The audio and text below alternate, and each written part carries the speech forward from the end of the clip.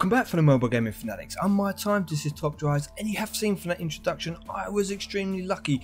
I was able to pull a BMW M5 competition from a ceramic pack. Yes, you heard it right, a ceramic pack. This, I purchased two packs after the finals for the Porsche, where I came 11th. Yep, missed out on the prize card by one place. Kind of knew it was going to happen. The team just wasn't good enough. What I regret most is using 2,000 or so of my gold on the various cars for that finals. You know, like speeding up cars and for speeding up their recovery from the races and buying tickets, etc. But the second ceramic pack that I purchased afterwards dropped this BMW M5, and to be honest with you, I've wanted this car for a super long time, so I was extremely ecstatic to get it. So yep, very happy with that. From the rest of the cars, I mean, to be honest with you, why did I not manage to get the top 10? Well, for once, it wasn't because I didn't do enough races. I was in the top 10. I could get up to 6th, 7th, 5th, even for a very small amount of time. The problem was holding on to that place. And the main issue being it was the 4MATIC. Now, happy with the upgrades I've done in the X5. I still get use out of them. Happy to max out the Skura. I've already done 2 upgrades into it, so to do the other 3, it actually did pretty well in the hairpin road. It beat some of the Acuras on some of the other twisty roads, even though they had standard tyres. Evo, great car. G37, great car. Would have loved to have had 2 of them. It was just the 4MATIC, which was pretty underwhelming, to be honest with you. I expected this car to do better than it did, and apart from literally having it for city streets, there was almost no use to have it. So yep, if I could get the 15 ultra rares that I put into this car back, I would gladly take them. But apart from that, we have to look forward. So we've got another Lotus maxed out if the Lotus events comes. We've got a Mercedes maxed out, you know, for wet Merc event, great. Improved the BMW X5. So the garage has improved, but not the desired result I would have wanted. But moving forward, it is a brand new week. It's a Monday. We have Aston Martin carbon fibers in the store, and we have a brand new challenge system. First of all, I'm going to say to you why I won't be purchasing these Aston Martin packs, and not that you shouldn't, but take out the Vulcan, which is a prize car, and the 177. I have the 2 best, technically by RQs, the 2 best Aston Martins, so I don't need to go out my way to get these legendary ones. That's my opinion for now. I also have the CC100, which I'll say is the best epic, and I've already fused away a couple of the Volantes, the Vanquish Volantes. I've got a black edition carbon fiber V12 here, which I can work on. I've got maxed out Zagato DB10 before it got nerfed, you know. So I've got a few of the epics to help out my legendaries. And then if we scroll down to the ultra rares, I've got a Rapide S. I've got a couple of V12s, got the Bertone Jet 202. So I fused away most of these other ultra rares that I have in the past. DB3S, got one of those, and maybe a second one of those I'd keep, but that's about it. So not in a great need to get Aston Martin carbon fibers, but what I thought I would do was show you my theory to doing well in this event, or at least trying to maintain a top 10 rank to get a ceramic pack. Now you are going to have to use 4 Aston Martin. The 5th card just has to be great exhibition. Now I'm using a different hand to what I did start with. I started with the Lagonda here. I'll show you very quickly. So I started with the Lagonda as my wet car, because there is at least 1 wet track in all the circuits. 3 of them have a twisty / roady circuity kind of wet one, and 1 is a drag. And then I was using a couple of the other ultra rares. So I had the Rapide S in, I had a V12 in, and I had the DB10 in. So I was using all ultra rares epics on 1 legendary and then the rare Lagonda.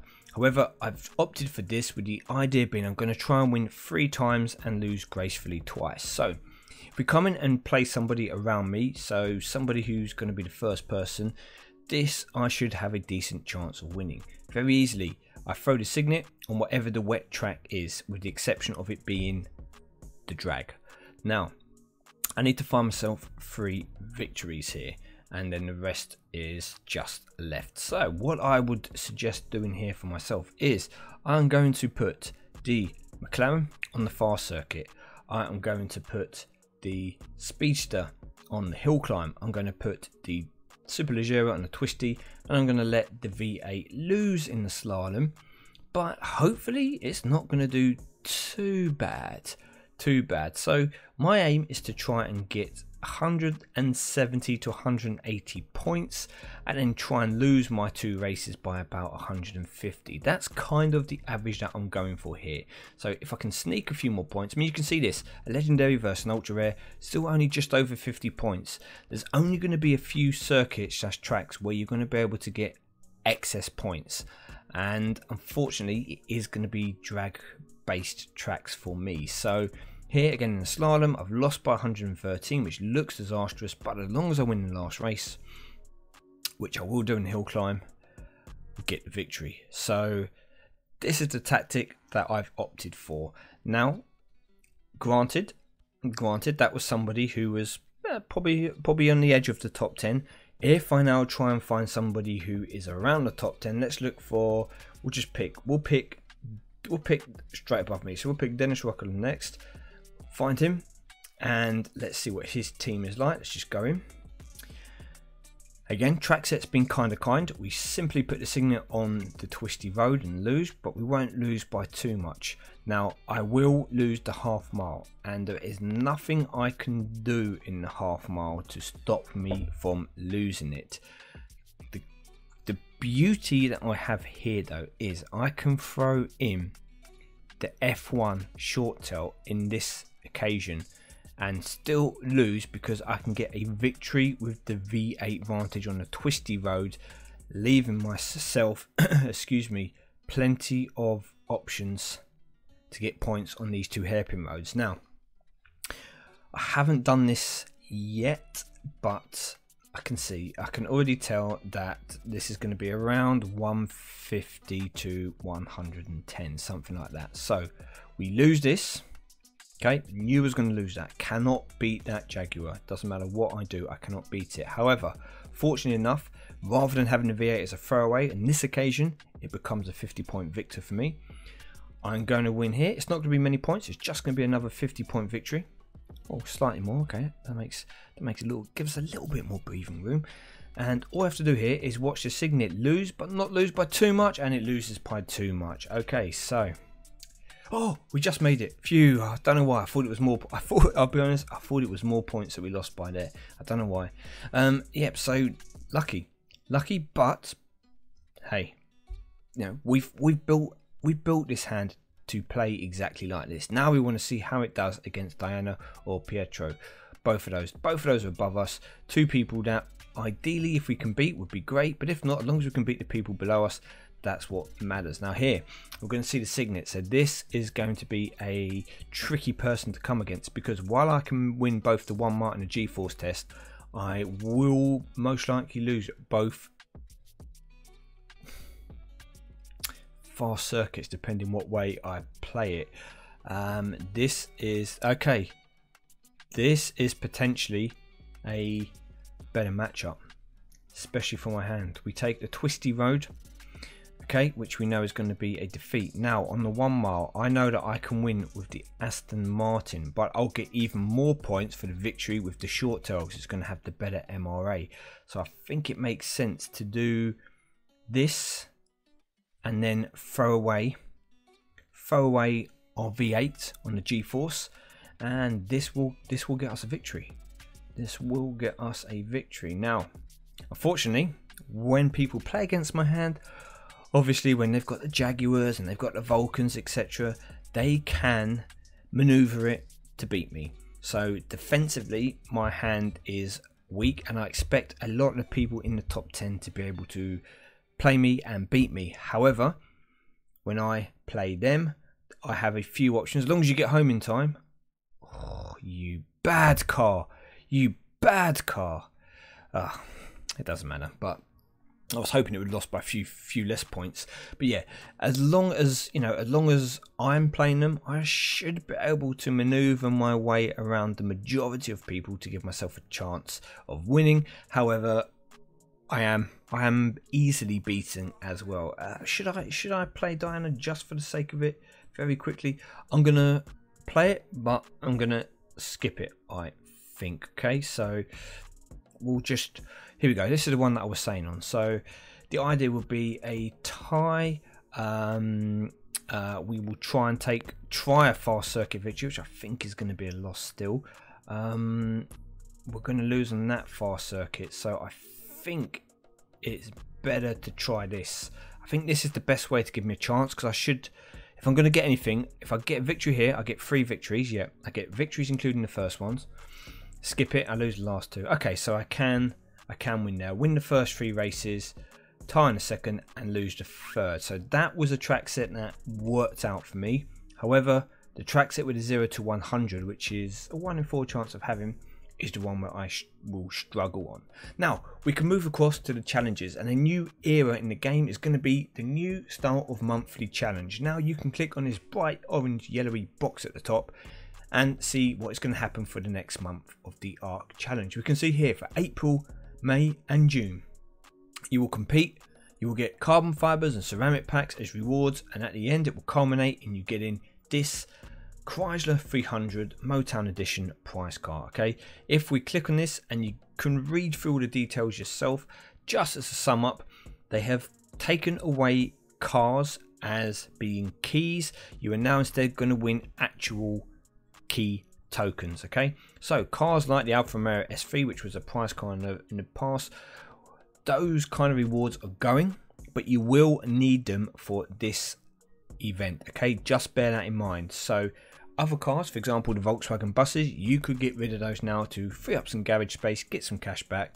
You may keep hold of one of them because of nostalgia reasons, because they are prize cars, but you do not need to hold on to 3, 4, 5, etc. of them anymore. However, bear in mind you will need your Alfa Romeo S3s and S2s for the moment.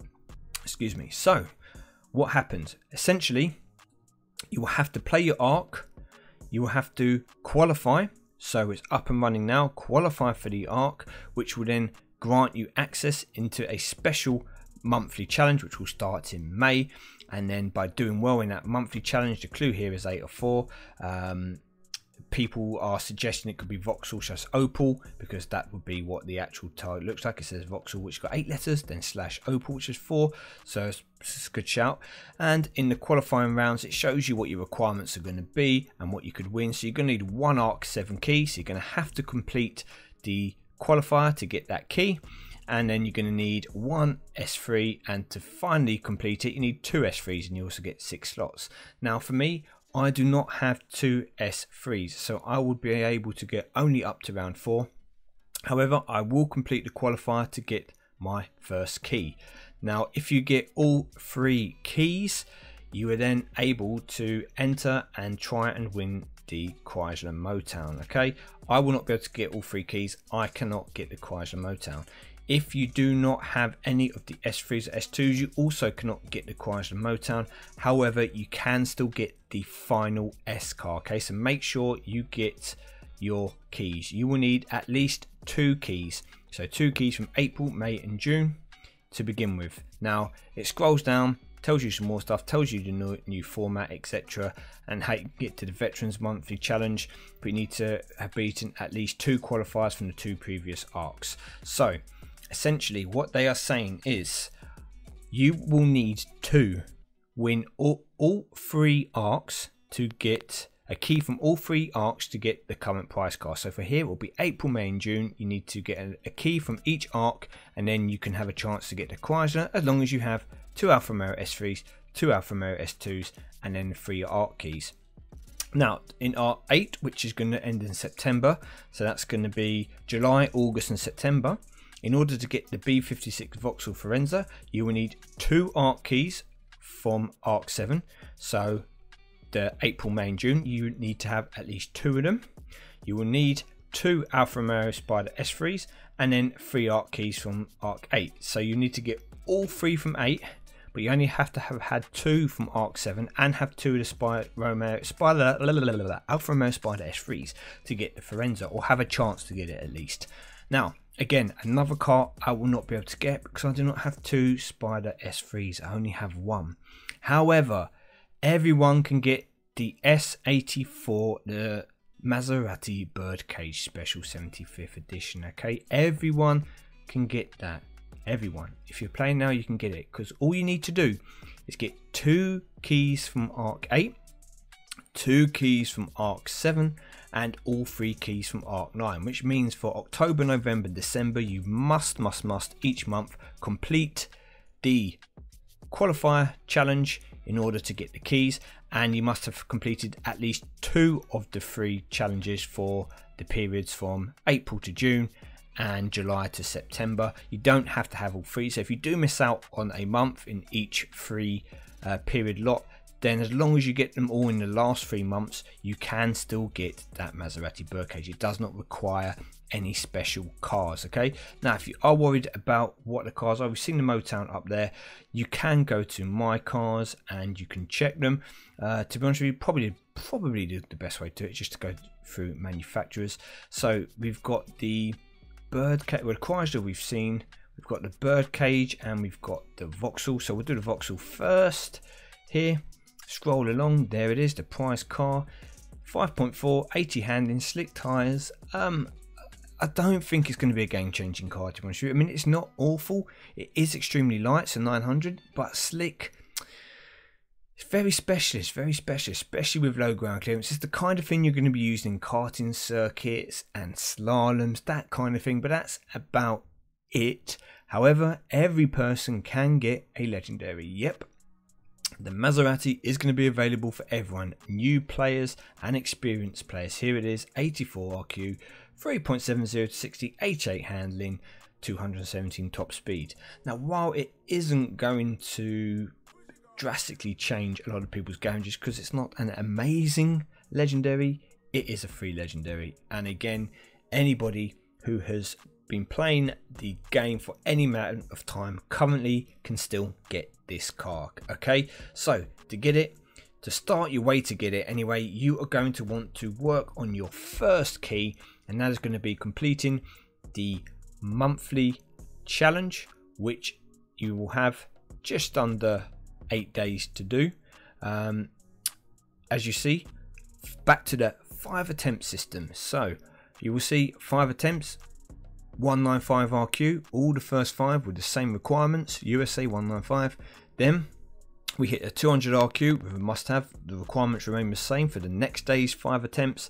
Then once we get to 10, 11 changes again, and this format follows all the way up to 25, with the top prize being you getting your key, your first Arc key for Arc 7. Now, undercards at the moment will include a ceramic pack at 20. As we scroll down again, you're going to get cash, and you're going to be able to work your way towards getting in the veteran challenge at the beginning of May. So that is going to be the key in the veteran challenge, is where you'll be able to win a carbon fiber pack. That will be the final reward. So that is what you're going to be aiming for. Make sure you get this done. You can do 5 attempts a day. You can clear 5 a day, just under 8 days to do it. So essentially you can have 3 days off and still get this completed. Or you can have 3 days where you're stuck and you don't have the cars to get through, you can work on them, etc., and then complete it the next day. But just make sure, if you can, you complete that if you want to get those rewards. Now, I'm not going to do a walkthrough with it at the moment because I think it'll make this video go too long. It's already been long enough, hasn't it? But if people get stuck, or it looks like it is quite challenging, especially later on, then I will happily do each day a quick 5 rounds showing you the cars that I used, so you can try and copy something similar yourself if you're getting stuck. Anyway, let me know in the comment section below if that's something you'd be interested in. I've been my time as ever. How did you do in the Porsche finals? Hopefully you didn't come 11th, which is the worst place to come, but if you did, hopefully you had some good luck on the ceramic packs just like me. Thank you very much for watching. I've been my time, and I'll see you all soon.